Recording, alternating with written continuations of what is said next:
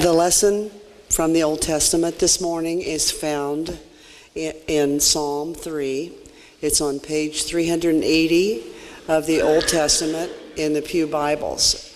Or if you're like me and you prefer a different version, maybe you have a cell phone application. Otherwise, don't use your cell phone in church, I'm told. Listen for the word of God. O Lord, how many are my foes? Many are rising against me. Many are saying to me, there is no help for you in God. Selah, which has never been translated. You can choose to think of that as a worshipful word, like amen. But you, O Lord, are a shield around me, my glory, and the one who lifts up my head. I cry aloud to the Lord, and he answers me from his holy hill. Selah. I lie down and sleep. I wake again, for the Lord sustains me. I am not afraid of 10,000s of people who have set themselves against me all around. Rise up, O Lord, deliver me, O my God. For you strike all my enemies on the cheek. You break the teeth of the wicked. Deliverance belongs to the Lord. May your blessing be on your people. Selah. The lesson from the New Testament for this morning is found in Matthew 26, 57 to 75. It's page 24 of the New Testament in the Pew Bibles. Listen for the word of God. Those who had arrested Jesus took him to Caiaphas, the high priest, in whose house the scribes and the elders had gathered. But Peter was following him at a distance, as far as the courtyard of the high priest, and going inside, he sat with the guards in order to see how this would end. Now the chief priests and the whole council were looking for false testimony against Jesus, so that they might put him to death, but they found none, though many false witnesses came forward. At last 2 came forward and said, "This fellow said, I am able to destroy the temple of God and to build it in 3 days."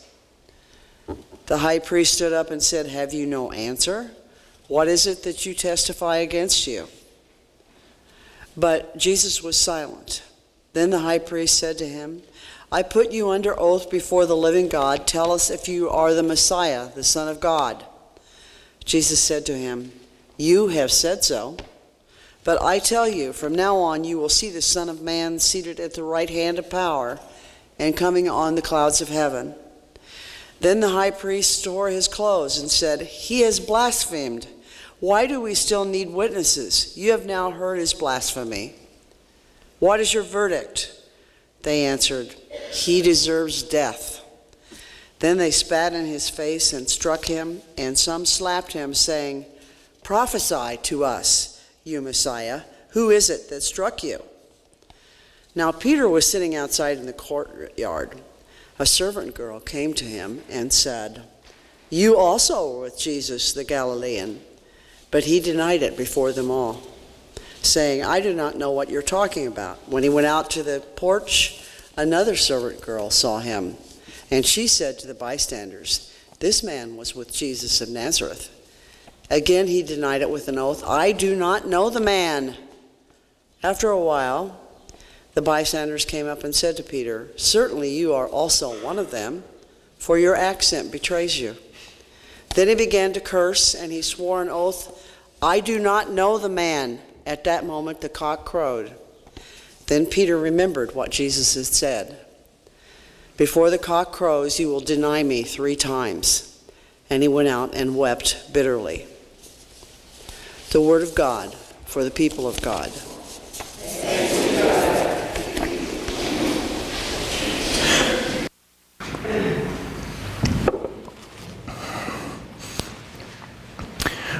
Would you pray with me? Lord, teach us through this horrible and at times grotesque scene from the scene that reminds us what's within the worst of us, but also how easily we are to be scared off from you. Strengthen us through this passage. May the words of my mouth and the meditations of all of our hearts be holy and acceptable to you, O Lord, our rock and our Redeemer. In the name of the Father, and of the Son, and the Holy Spirit. Amen. Well, you work all week, and you try to get a good introduction, and then you get a children's sermon, and you just want to go, all right, that's it, folks. I'll see you next week. That was good. Now you have to endure me. So how many of you are familiar with the 90s comic strip Calvin and Hobbes, those great philosophical thinkers? Yes. Not John Calvin and Hobbes the philosopher. Calvin and Hobbes played this. It's about a 5-year-old boy and his pet tiger, his stuffed tiger. And they have a game that they play that they call Calvin Ball. And as you see by the cartoon that's in the handout today, Calvin Ball has only one permanent rule, and that's that you can make up the rules as you go along and you don't play the same way twice. So the rules can change according to your needs, according to what's going on. And so it leads to some pretty funny moments such as this, where Calvin is reminded of his own rule, and he said, you're going to pay for this one. He, I believe, was just hit with a volleyball from afar. It's a fun game. However, in real life, things can kind of turn badly if we play like we play by Calvin Ball. Although it could be argued that parenting is Calvin Ball in real life. You just make it up as you go along. The kids don't know any differently, and so you say, no, this is the rule. Think, I've got to remember that rule now. That's kind of the fun side of where Calvin Ball might apply to real life, but then there are some other darker times when Calvin Ball applies. Sometimes we can get into job situations where it feels like the rules are shifting beneath us. Our boss might be changing the way that he or she operates. The rules are changing. We don't know what to expect anymore. And it's not because they're following the regular rules, but they're making up the rules to suit their needs and their wants and their desires. And not just in jobs, but this can happen in relationships too. The rules can shift and change. People start playing Calvin Ball with relationships and start changing the rules of the relationship to suit their own needs and wants and desires. Calvin Ball in everyday life can turn kind of dark. And this is where we find Jesus in today's story.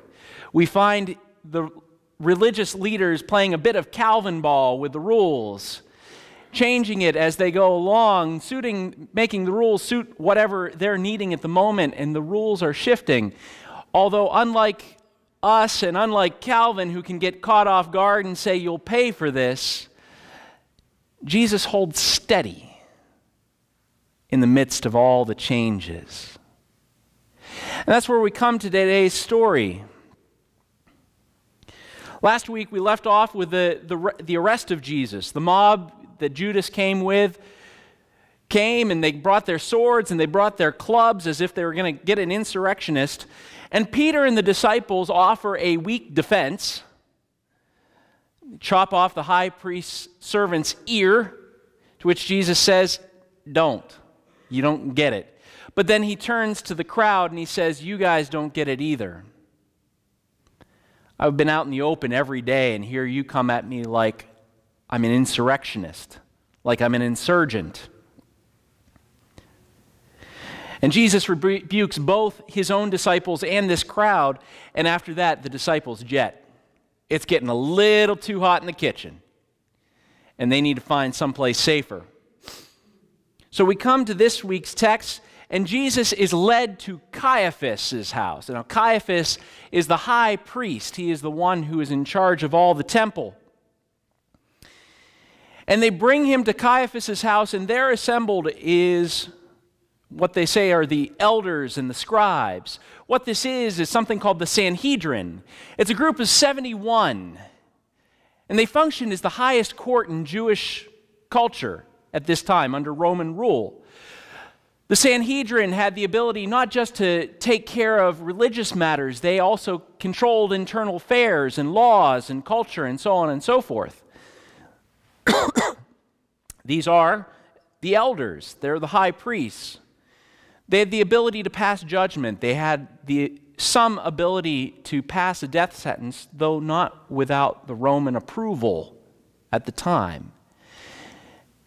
And Jesus is brought to this assembly in the middle of the night. And like all courts, there have to be assistants. There have to be clerks. There have to be people helping out. And so the Sanhedrin assembled would have brought helpers and servants and assistants and guards.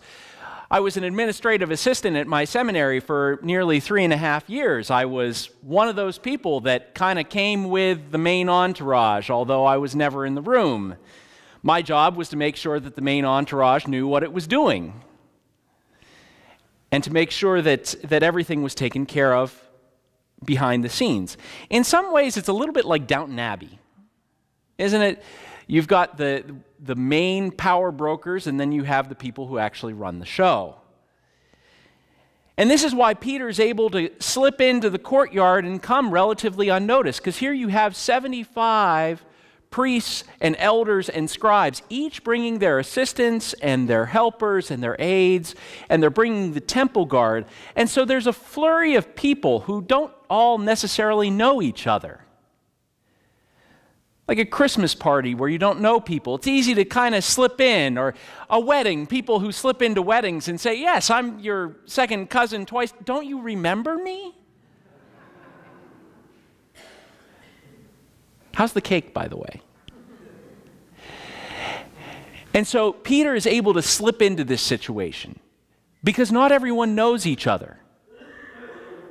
And he's able to go and he's able to listen. And Peter here isn't coming in order to break Jesus free. We get that right in the text. He comes in order to see the outcome, the end of how this is going. Because it seems like Peter is finally starting to get it. For all the times that Peter has stood up and say, yes, Lord, I'll do this, and Jesus is saying, no, you're going to deny me. You don't get it. But Lord, the perfume, it was so expensive. Do you not get it? And right now, it seems like a moment of dawning is hitting Peter, because he's following to see the end. After all the predictions that Jesus had made along the way, saying, I'm going to be killed. Oh, yeah, sure you are. I'm going to be killed. No, Lord, never, not you. And finally it hits him. He might be killed. After all the warnings, Peter seems to start to wonder, could Jesus have been right? How is this going to end? And so quietly he slips in to the courtyard outside of the high priest's house. He's looking and he's saying, I wonder what's going on. And Matthew gives us this little tidbit to let us know that Peter is there, and we might need to be looking at both Peter and Jesus. But real quick, Matthew slips back to what's happening inside of the high priest's house. And the Sanhedrin is looking to charge Jesus with a capital offense. They are looking for a capital crime, something that they might pass the death penalty. Now, it seems that what was happening was somewhat of an investigation. This doesn't seem to be a formal trial, because if this were a formal trial, there were a lot of irregularities of what was going on. The Sanhedrin was meeting at night, but it needed to meet in the day for a capital offense. And they needed to have witnesses and a chance for the accused to come back and give his side of the story. None of this is going on. And so if this were an actual trial, it would be highly irregular. But the Sanhedrin was setting aside rules and laws in order to get what they wanted, not the truth. But they also were assembled to maintain the appearance of being decent and in order. Because what the Sanhedrin needed in a capital case in order to convict Jesus and pass the death sentence was actually a pretty high bar. They needed to get 2 witnesses to testify in agreement, separate from one another, about a capital offense. And they needed to do this without coaching the witnesses. Again, they're trying to keep this impression that things are decent and in order. And so they're having to bring witnesses in and say, what's going on here? And what charge do you bring against him? And find another witness. What do you say? And they're going through witnesses, and you can see the high priest just sitting there going, no, no, no, not what I'm looking for. Not what I'm looking. And they go on and on. Now, normally, if there's a capital offense, something worthy of death, and they need witnesses, the penalty for perjury in a capital case was capital punishment. If you gave false testimony in a capital case against someone, they could come back and execute you. And so they're letting all this false testimony just kind of keep rolling and rolling.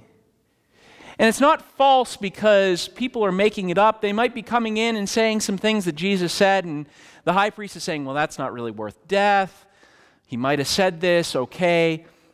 It's false because Matthew recognizes no testimony against Jesus warrants the death penalty. No testimony against Jesus is going to convict him of anything.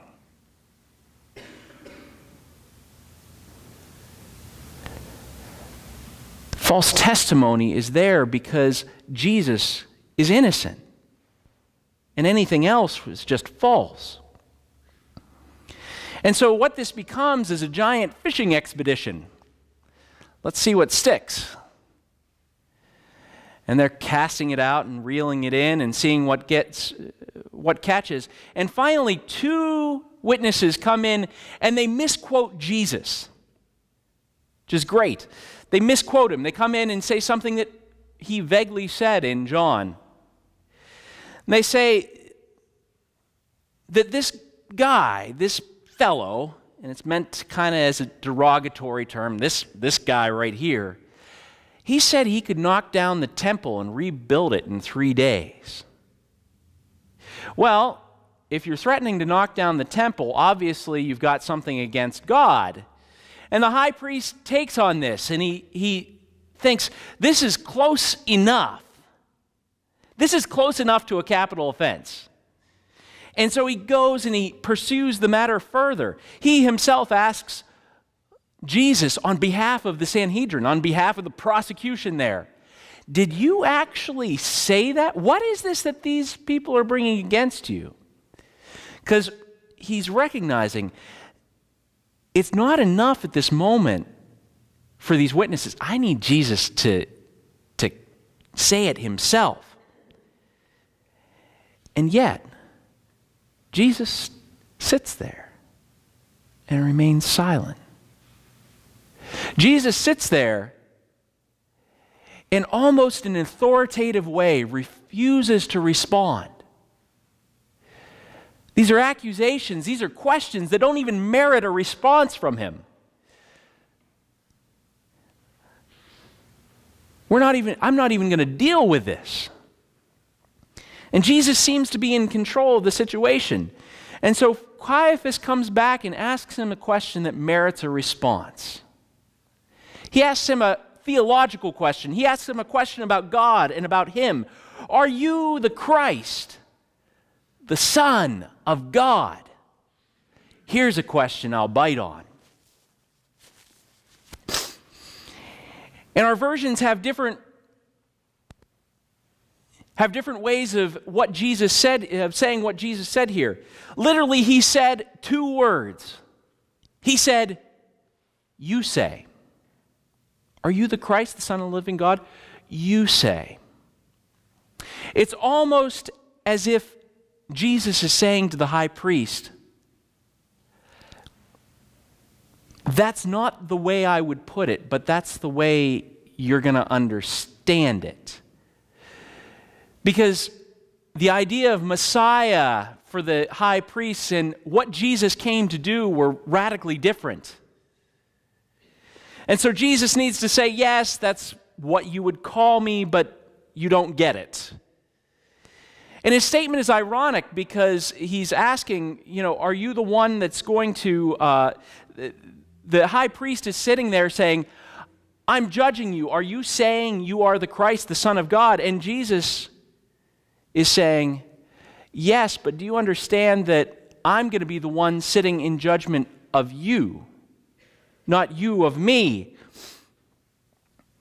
Because you believe you speak for God, whereas I am God. Well, at this point, Caiaphas and the Sanhedrin have their evidence. Everyone's heard the response. It's garbled enough to interpret it however you might like. And so Caiaphas rips his garments. This is an act of mourning, of blasphemy has been spoken in front of the high priest. And he says, what's your verdict? And they all say he deserves death. But this isn't the only trial that's going on in these moments. Peter was experiencing his own trial of sorts. We need to pick back up with him because Matthew does. Because while Peter is sitting in amongst the aides, a servant girl comes and approaches him. That's very interesting because Matthew, it doesn't come out. Matthew makes special note that it is one. It is one servant girl that approaches Peter. And we get the sense that it's an approach, it's not a public approach, it's walking up and saying, you were also with them. Jesus of Galilee. It's kind of a private, one-on-one. Do I recognize you?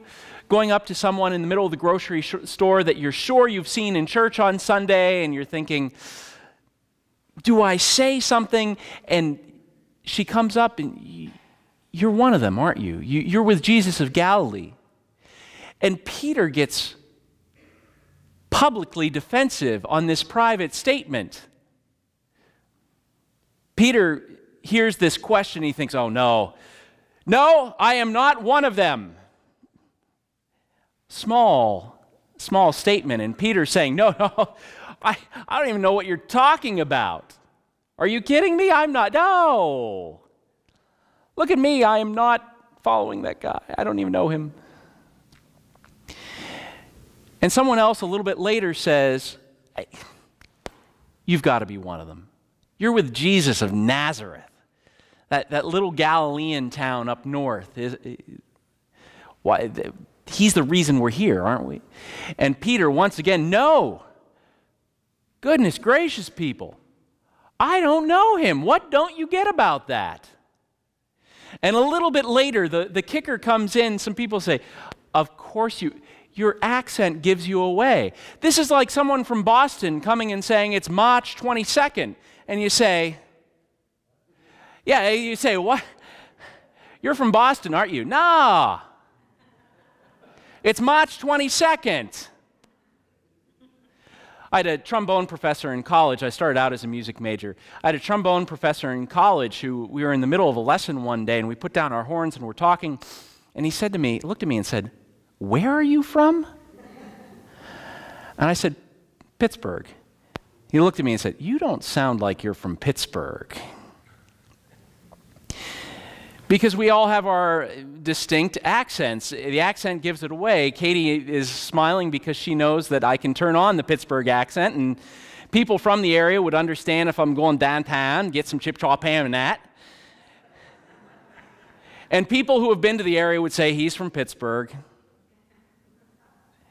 It's easily recognizable, and Peter is getting called out, and he's getting more and more defensive. He gets more and more over the top. He gets an oath. He takes the most solemn oath he can and says, I don't know the man. Peter gets questioned by a servant girl, and he goes and he denies Jesus. Jesus gets questioned by the high priest and the Sanhedrin, people who can put him to death. And he stands and he says, yeah, that's who you would say I am. But you just don't get it. Peter isn't able to stand up to this scrutiny. It's like Matthew wants us to catch the irony here. One servant girl kicks off this over-the-top response. And immediately the rooster crows and Peter realizes what he's done. The memory comes flooding back. Peter, you're going to deny me 3 times before the rooster crows. And in an instant, it comes true. And Peter goes and he feels remorse and he leaves. He can't even stay to see the end. He knows what he's done and he weeps bitterly. And perhaps even Jesus' words in Matthew 10, verse 33, come back to him where he said, whoever denies me before others, I will also deny before my Father in heaven. Peter knows he's committed a grave, grave error. He's in great danger. Not danger from the people around him, but danger in his own soul. Whereas Jesus is in danger from the people around him, but is safe and secure in his soul. Now, while most of us can see the danger of denying Jesus from this passage, what else can we learn from this trial of Jesus, but also this trial of Peter? I think the first thing that we can see is that there's a little bit of Peter in each of us. It seems ironic at this point that Jesus nicknamed Peter the Rock. At this moment, this is the same person that Jesus said, blessed are you, Simon, son of Jonah, because this is not revealed to you by man, but by my Father in heaven, and on this rock I will build my church. Right now, the rock seems a little bit more like sand, doesn't he? Shifting with whatever's there. Aren't you with him? No. Wasn't me. Of all the people to build a church on, that doesn't, at this moment, he doesn't seem like the right person.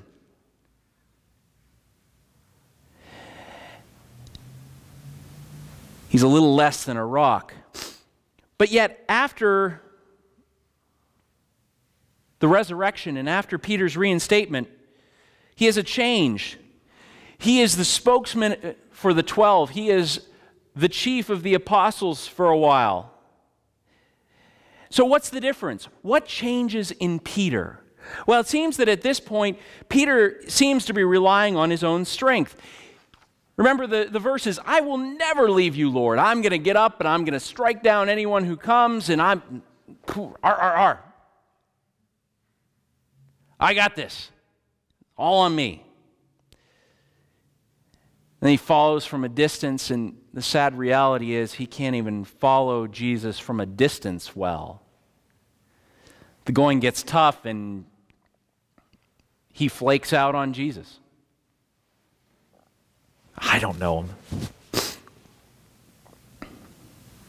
Yet after the resurrection and after Jesus reinstates Peter, if you read through the beginning of Acts, it seems like Peter gets it. He starts to rely not on his own strength, but on the strength that comes from his relationship with Jesus, and he relies on the Holy Spirit and on prayer. You see in Peter's speeches in the beginning of Acts that he begins to point squarely to Jesus. The difference is, instead of, I am going to do this, Jesus, I will never leave you. Peter starts saying, find your strength in Jesus. The first person pronoun doesn't show up as much. It's not I, it's him, him, him. It's he is able. And so if we're relying on our own strength, Matthew warns us about what will happen. Our hope and our strength should come from a robust relationship with Jesus and on the strength that comes from him, on the strength that comes from the Holy Spirit. Peter was the rock not because of his own strength, but because he relied squarely on Jesus. That is, like the old hymn, when his hope was found in nothing less than Jesus' blood and righteousness. On Christ the solid rock I stand. All other ground is sinking sand. So who are we relying on? Do we rely on ourselves and about what we will do for God? Or do we rely on the strength that God has given us and say, it's what you would do and what you want me to do? Yeah, what can we learn from the trial of Jesus? We have two trials here. And it's interesting when you look at the trial of Jesus, because despite the total disregard for truth and wanting the reality to come out, Caiaphas actually says some very, very real things about Jesus, doesn't he? Tell me, are you the Christ, the Son of God? Is it true? Well, yes, Caiaphas, actually it is. But again, not as you understand it. I haven't come to overthrow armies. I haven't come to overthrow the Romans. I'm here to do something far, far greater.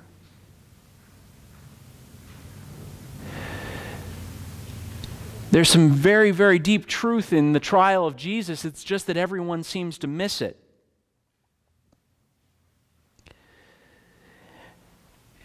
And the reality is, while Caiaphas attempts to control the outcome of Jesus' life, Jesus backhandedly says, it's me who's going to control the outcome of your life. And for everyone else's life. And for us, this can work in two different ways. We can think of ourselves, well, I'm a good person, I do good things, I volunteer down at Christian Care, I help tutor kids, I do this, I'm doing pretty well. Mike Wendland racking up points, mowing the lawn.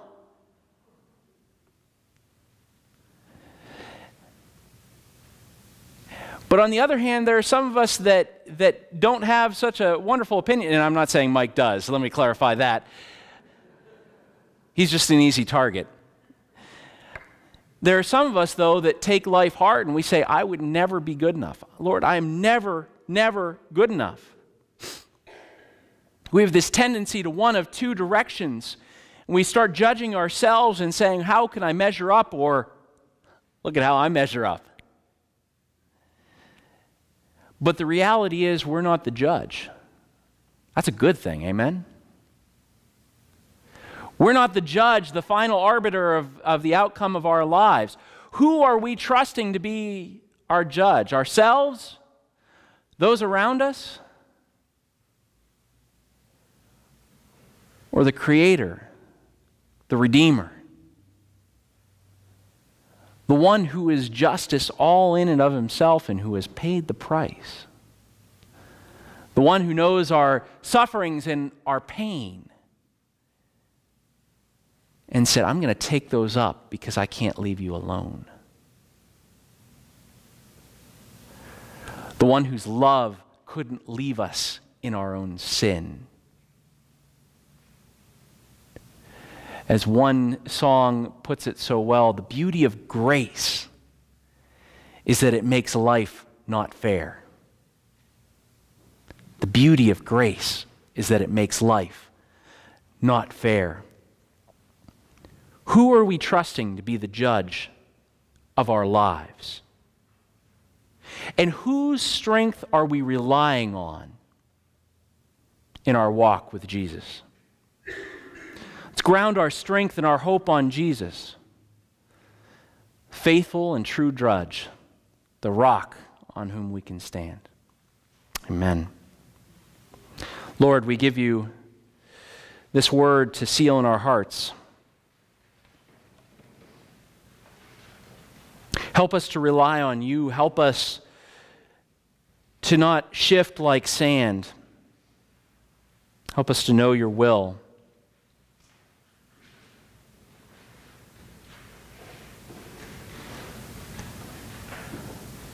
Give us strength as we go forth, Lord. We ask all of this in Jesus' name. Amen.